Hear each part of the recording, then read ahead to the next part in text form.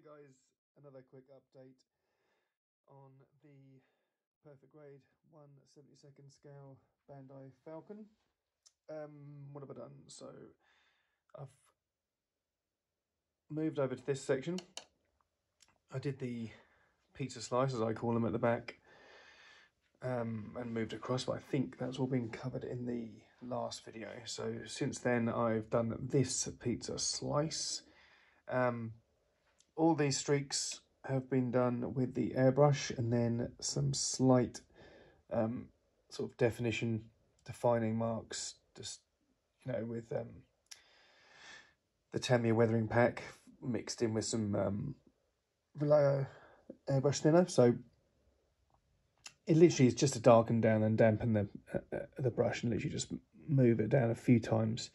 Obviously the original 5-foot Falcon, everything was done with the airbrush, but being this tiny scale, it's near on impossible to get that, well, at least for me, to get the airbrush streaks right. So I've had to mask nearly all of them, airbrush them, and then define one or two of them, as I say, with the brush.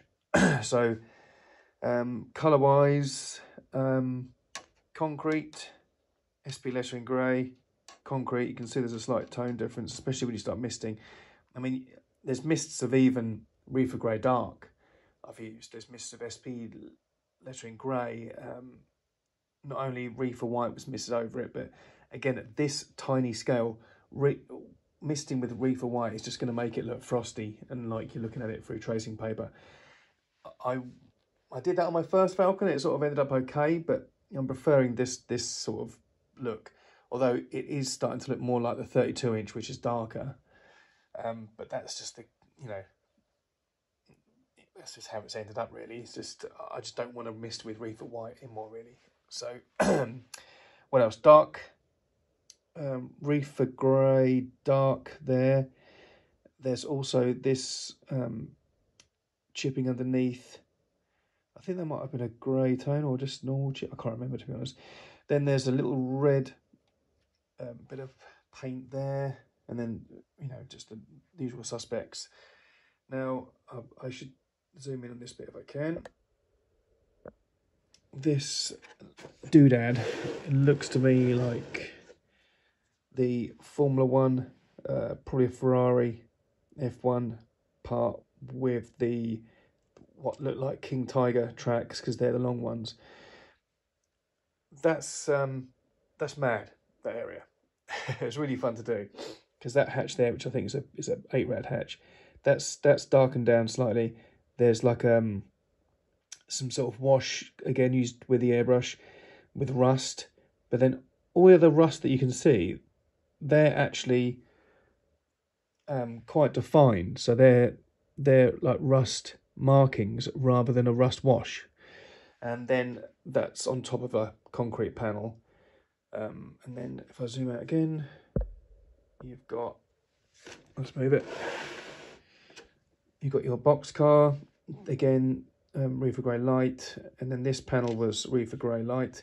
And I've just moved over onto the front section, which is crazy cool. There's loads of stuff going on with that. Streaks, and then the blast marks, which are going to be awesome. Excuse me. Reefer Grey Dark, Concrete, Reefer Grey Light. It's crazy that that's the same colour but light and dark. And that's basically how we're sitting so far. So I just need to finish off this. There's going to be another panel of boxcar just there, I think, or somewhere around here. I'm looking at the ref backwards. Again, regarding the ref, I'm using the New Chronicles book that has the wonderful Falcon pictures in. And regarding sort of panel placement, once or twice I've picked up the actual Bandai instructions, because they're not far off on colour tones and where they're being put. And then of course I've got ref on the computer, and that was sent to me by John Stewart. So thank you, John, JT. That's helped me no end. Okay guys, how you doing? Moved on now to this section. Done the red panel and this grey panel and also the darker grey panel inside. That literally is just more layers of the same colour. So this is a lighter pass with Reefer Grey light, and then you just go heavier with the Reefer Grey light in that square. Again, you know, not gospel, but just this is how I've done it. And that's made that square more prominent. Then I've gone around and done the dashes, and I'm just mixing up some SP, what is this? SP Dark Lark, 1975 Dark Lark for the streaking and the, like, these little squares that are on it. So when you're mixing it, people ask me, like, what ratio do I do it at? When I'm doing streaking, it's really thin down, so that's 30% paint, the rest thinner. So I don't really do it as, like, I don't look up at the side of the jar. I do it by the feel of how it falls off the cocktail stick. And it should be like the consistency of, like, really thin milk or tinted water, even if you really want to go to town with the mists really lightly. You know, you just figure out your own, you know, ratio. So, oh yeah, and the other thing, I got this photo etch part that came along with a commission job I did a while back. This was from Falcon 3D Parts, and it was on, well, it came with some 3D printed Y-wings that I did for a commission job or someone, but they've been very handy with circles because I can use them for masks and dots and dashes and things. There's lots of bigger dashes over the Falcon, and I'm now literally going to make my own rectangle shape by just masking off these like that, and it's probably going to be that 2.3mm dash there that I can press against the panel and get an airbrushed dash. So the dashes on the Falcon do appear to be airbrushed, the bigger ones, but the smaller dashes appear to be more precise and sort of hard-edged, so I imagine they are from the Letraset sort of decal. Well, it wasn't a Letraset, were like this peelable, like vinyl sort of stickers, I think, if I'm right in thinking. I've never had much to do with them, but that's how the Falcon was done. So if I can sort of show you, it's difficult seeing this, but all over the Falcon you've got like these dashes, one there, two there, one there, and what they are, the thinner ones are the Letraset ones, I believe, like these little ones, and then the bigger ones like these are airbrushed on. So they probably would have made their own stencil or similar to what we're doing here. Okay, so time for some streaking and rectangle sort of dash marking things.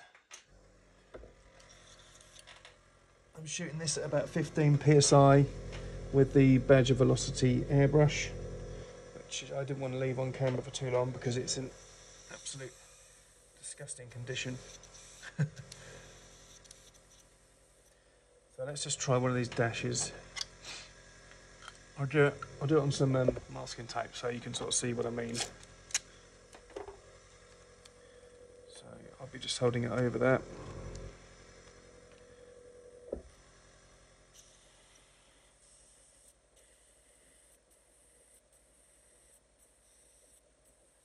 think I might have it too thin, but that gives you an idea of the dash mark that's been created.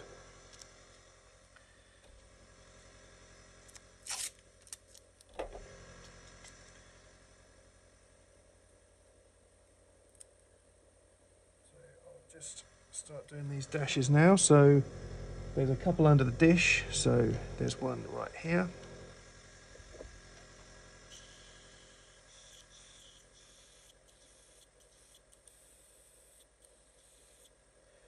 Again, I'm a bit worried that's too thin.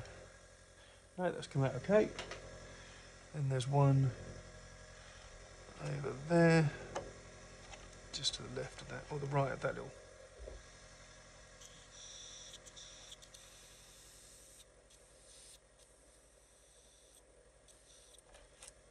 that's come out okay. So I'll be doing that all around. I won't bore you with that. But it's just sort of showing you how I'm doing those rectangles. Now, there's some streaking going on all over this section, and most of it is hard-edged streaking, which is reassuring to see. So I'll just go over some of these tanned panels and show you how I'm doing them. I know I showed you in the last video, but that was more freehand. This is going to be a slight angle. You're making like a very long streak, masking off the top of the panel. Spending most of the time just getting the pressure right around the masking, because you want it to get right, and then concentrate on the top more than the bottom.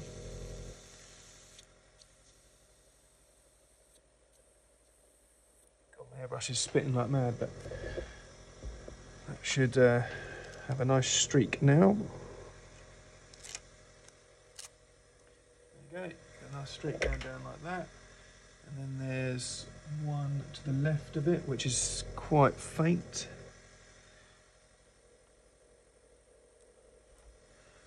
So I won't put much paint on that guy.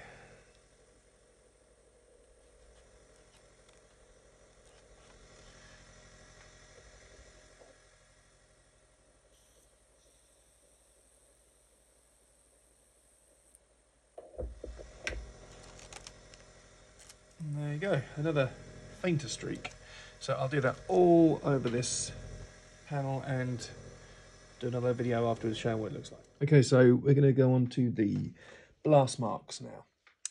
There's lots of interesting shots left and right, and there's also some knocking back with the Dremel, I think, because there's some white underneath the scorch marks. So again, with the thin down paint and really up close to the model, I'm just going to go around and start blotting in, darkening down the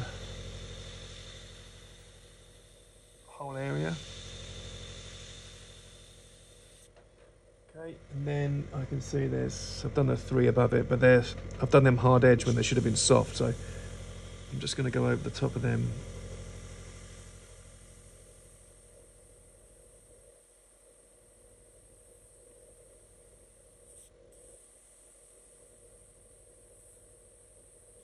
Soften those out.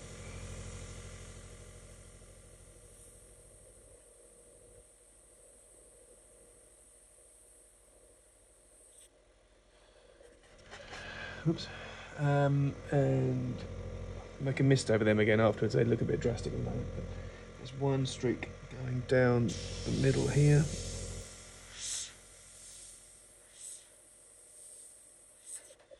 And there's one on the front going down.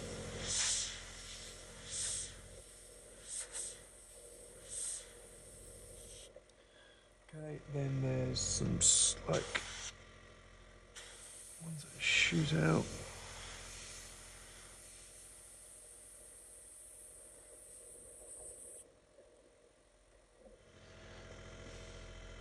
And then there's one there.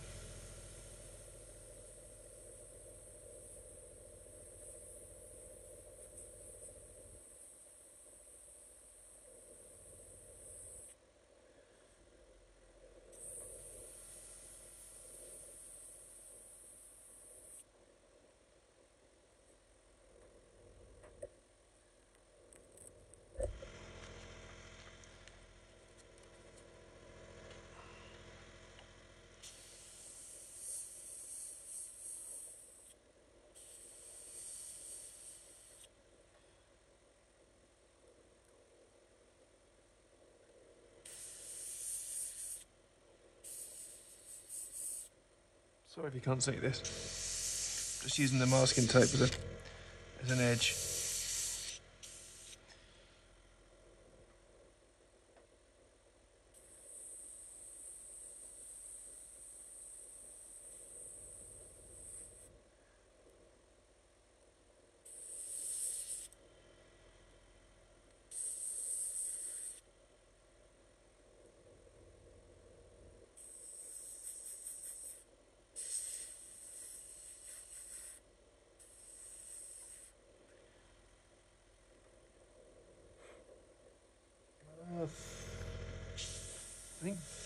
that's looking all right.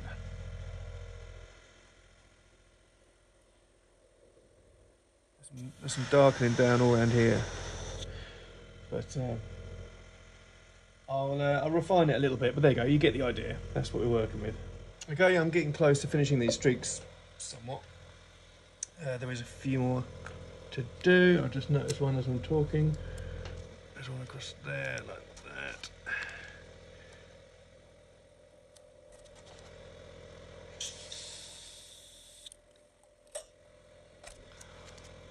There's that one. There's one across right there.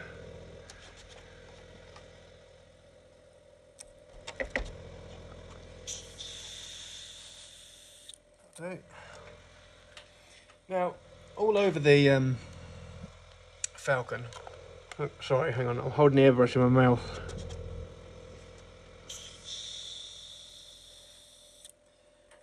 All over the Falcon. Bear in mind, again, this was huge. I mean, literally. I mean, this is like the turret is like 11 inches or something. It's like that big. It's huge. They would have just misted all different colours around, but at this scale you can't really do that. So with this sort of thin downed paint, I can just literally bounce it across the panels with the mist. Just bounce it, turning your airbrush around, bouncing it around, just random places, and that gives like a bit of definition and shade into the panels. Don't go mad and just flood it. Just bounce it around, and that'll you won't really notice it at first. Well, the idea is not to notice it because it's going to like blend it in. And there you go, and that's just giving it a look, you know. Okay, so now the blast marks are in place, I can take a file and literally just very carefully scrape back certain areas where they have done on the original. You'll be really careful, less is more here. It does look like it's standing out more on the camera than in person, but some of these raised details have had sandpaper over them. So that literally is it. Any more and that would look out of place. Okay, so dish I suppose next.